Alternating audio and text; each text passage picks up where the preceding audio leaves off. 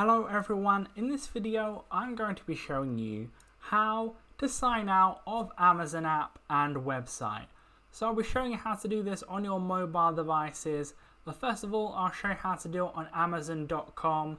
So as you can see me doing on the top right hand corner, hover over where it says your name then account at the top there.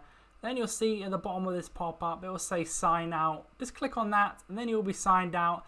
Then you will be able to sign into another account here, or the same one again if you want to.